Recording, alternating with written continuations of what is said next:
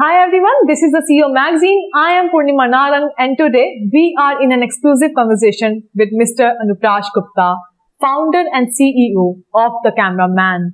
Hi Anuprash, why don't you tell me about your brand, The Cameraman? Yeah, so I would like to start जो हमारी organisation है The Cameraman, हम लोग करते क्या हैं बेसिकली। तो हम लोग एक B2B video production service provider हैं जो कि बेसिकली बिजनेसेस के लिए वीडियोस प्रोड्यूस करते हैं।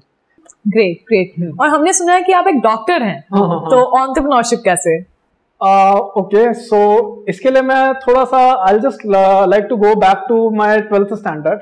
उस समय एग्जैक्टली मेरे पास मैथ्स एंड बायो दोनों थी। I was very great at maths but मेरे पेरेंट्स डॉक्टर हैं एक्चुअली। तो मेरे पेरेंट्स को लगा यार कि इसके लिए एक मेडिकल जो फील्ड है इट्स वेरी सेफ, काइंडली मतलब सेफ है in comparison to engineering segment. तो एग्जैक्टली मैंने वही पेरेंट्स ने समझाया तो I just went for coaching. तो 2013 में मैंने एम्स पटना में एग्जाम क्लियर करके I just took admission there. जब मैंने एमबीबीएस ज्वाइन की तो 6 महीने तो मैंने ऐसी पढ़ाई की कि भाई साहब मेरे से ज्यादा बंदा कोई पढ़ाकू नहीं। बट 6 महीने के बाद समझ आ गया कि भाई बस हो गया। बट जैसे तैसे करके एमबीबीएस पास ऑन हो गई। अब मेरे को ना बचपन से डीएसएलआर से बड़ी फैसिनेशन थी। मैं डीएसएलआर जब भी देखता था तो मुझे ऐसा लगता था कि यार एक बार मेरे को पकड़ के देखना है कि यार हाउ डीएसएलआर फील्स लाइक। तो मैंने फर्स्ट डीएसएलआर मैंने सेकेंड ईयर में खरीदा। फिर जब डीएसएलआर धीरे धीरे यूज करने लग गया तो काफी मतलब इंटरेस्ट आने लग गया उसमें कि यार काफी अच्छी चीज है ये तो, और इसके बारे में और कुछ और जानना चाहिए। तो फिर मैं धीरे धीरे करके एग्जैक्टली इंटरनेट पे यूट्यूब पे वीडियोस देखने लग गया कि हाउ क्या क्या टेक्निक्स हैं। पहले फोटोग्राफी में मास्टर किया, फिर धीरे धीरे वीडियो प्रोडक्शंस में भी इंटरेस्ट आने लग गया। तो धीरे धीरे 4th ईयर तक जब मैं पहुंचा, 4th ईयर तक, फाइनल ईयर तक exactly I was in final year, तो मुझे इतना हो गया था कि हाँ यार ये मतलब ऐसी चीज है कि I could do it for a life time because I really love doing it. मुझे बहुत एक्साइटमेंट रहता है इसके बारे में कुछ नया सीखने के लिए। जैसे मेरी इंटर्नशिप खत्म हुई I started my production house. देखा जाएगा, जो होगा देखा जाएगा, लेट्स सी। लोग कर रहे हैं काम तो हम भी कर ही लेंगे कुछ ना कुछ। सो दैट्स हाउ मतलब my journey started from being a doctor to being an film maker and entrepreneur. या so your parents reacted, how they reacted to this? या तो देखिए एग्जैक्टली जैसा कि मैंने बोला it's just a growing segment और इसमें जॉब सिक्योरिटी तो बहुत ज्यादा है नहीं। तो ऑब्वियसली किसी के भी पेरेंट्स होंगे दे वोंट सपोर्ट किया जाओ बेटा अपनी जैसा करना है। तो एग्जैक्टली पेरेंट्स उतना सपोर्ट तो इनिशियली नहीं कर रहे थे। इनिशियली इनफैक्ट मेरे मामा और मौसा जी ने ही बस सपोर्ट किया था थोड़ा सा कि यार हाँ कि करो तो चलो कोई बात नहीं, जो होगा देखा जाएगा। और इनिशियली 1 ईयर में तो कंपनी बिल्कुल भी नहीं चली थी। इनफैक्ट मेरी कंपनी के हालत ऐसे थे कि भाई घर का रेंट देना कैसे है वो भी नहीं पता। कोई भी बिजनेस आप खोल रहे हैं तो you must know about how are you going to market that business, और उसके बारे में मेरे को नॉलेज जीरो थी। बट एक साल बाद धीरे धीरे काम चलने भी लग गया। सो बाद में पेरेंट्स ने ऑब्वियसली सपोर्ट किया, क्योंकि मैं ये भी बोल रहा हूँ कि हाँ अगर पापा सपोर्ट नहीं करते, पापा ने ही फंडिंग दी थी बाद में 1 साल बाद, तो शायद चल भी नहीं पाता प्रोडक्शन हाउस। क्योंकि जब हम इनिशियली स्टार्ट कर रहे थे तो मेरे पास इक्विपमेंट्स भी ढंग के नहीं थे, तो I used to take them on rent. तो और उस समय भाई साहब मेरे जो इक्विपमेंट्स का रेंट था वो मेरे घर के रेंट से ज्यादा मंथली पड़ रहा था मुझे। और इतना मेरे पास फंड्स थे नहीं कि भैया एक बार में अच्छा फंड्स लगा के आप पूरा सेटअप ले सको। अब B2B इंडस्ट्री है, payment delays are a common issue there. मतलब ऑब्वियसली होते हैं, मतलब आप किसी क्लाइंट के लिए आज वर्क कर रहे हो तो उसका पेमेंट 2-3 महीने बाद ही रिलीज होता है। बट आप जब रेंट ले रहे हो किसी से तो आपको रेंट तो सेम डे पे देना है। तो एक तो कैश फ्लो इतना ज्यादा खराब हो गया था ना उसकी वजह से। तो एक सबसे बड़ा इशू ये था कि यार भाई जब तक सेटअप नहीं होगा तब तक तो कैश हमारे पास इकट्ठा ही नहीं हो पाएगा। तो फिर पापा ने ही वहां पे हेल्प की, पापा ने ही फंड्स दिए। तो उसके बाद वहां से थोड़ा सा कैश फ्लो भी ठीक होना शुरू हुआ था। जब फादर ने बाद में हेल्प की तो वहां से कैश फ्लो होना ठीक हुआ, और अब ठीक है, रिलेटिवली ठीक हालत में हमारी कंपनी। इट्स नॉट शुरुआत वाले दिन में तो नहीं है initially. So now I have to congratulate you on this great team that you have built in this pandemic times and in a couple of years. So tell me about them. Okay. सो या initially मैंने 2019 में अप्रैल में start किया था अपना production house. अप्रैल 2019 से I guess हमारा lockdown अप्रैल 2020 में ही लगा है, फर्स्ट लॉकडाउन। तब तक आई वाज ऑल अलोन, सारा ऑल इन वन मैं ही कर रहा था, क्योंकि क्लाइंट्स उतने ज्यादा हमारे पास बड़े नहीं थे। बिकॉज हाँ बिजनेस में फंड्स आएंगे तभी आप लोगों की सैलरी अफोर्ड कर सकते हैं। और इनिशियली देखिए मेरे पास जब मार्केटिंग स्ट्रेटेजी थी नहीं, तो क्लाइंट्स जो भी आ रहे थे वो इतने थर्ड ग्रेड के क्लाइंट्स आ रहे थे कि एग्जैक्टली 90% लोगों ने तो उस दौरान मुझे पेमेंट दिए ही नहीं है। जो भी हमारी कंपनी फर्स्ट ईयर में चली है वो उन 10% महान लोगों की वजह से चली है जिन्होंने पैसे टाइम पे दिए कि भैया लो भाई एग्जैक्टली, तो उन एक साल हम उनकी वजह से सर्वाइव कर पाए हैं। बाकी तो भाई साहब 90% क्लाइंटों ने पेमेंट भी नहीं दिए। तो जब फंड्स नहीं है तो how are we going to मतलब afford salaries of our employees. ठीक है, उसके बाद लॉकडाउन आया, तो लॉकडाउन में 2-3 महीने का एग्जैक्टली फ्री टाइम भी मिला। सो I research a lot about B2B marketing strategies, क्योंकि एक मेरा मानना यह है कि कोई भी अगर आप ग्रेट बिजनेस बिल्ड कर रहे हैं तो you should have a great marketing strategy for that. आपके पास हो सकता है कि बहुत बड़ा बढ़िया प्रोडक्ट हो और बहुत मतलब इनोवेटिव प्रोडक्ट हो, but if you don't know how to market that product ना, तो वो उस प्रोडक्ट का कोई मतलब नहीं है।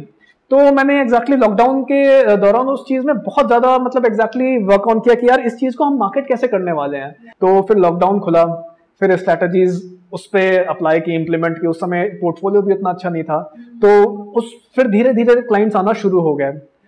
और उसके बाद फिर जब पोर्टफोलियो भी बिल्ड हो गया, मतलब एग्जैक्टली नाउ वी हैव बहुत अच्छा पोर्टफोलियो तो नहीं, बट हाँ डिसेंट पोर्टफोलियो है।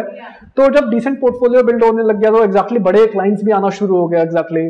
तो जब बड़े क्लाइंट्स आ गए तो एग्जैक्टली हाँ दे अच्छा, उन्होंने उनका पेमेंट टर्म्स भी अच्छे थे, पेमेंट्स भी टाइम पे आ जाते थे।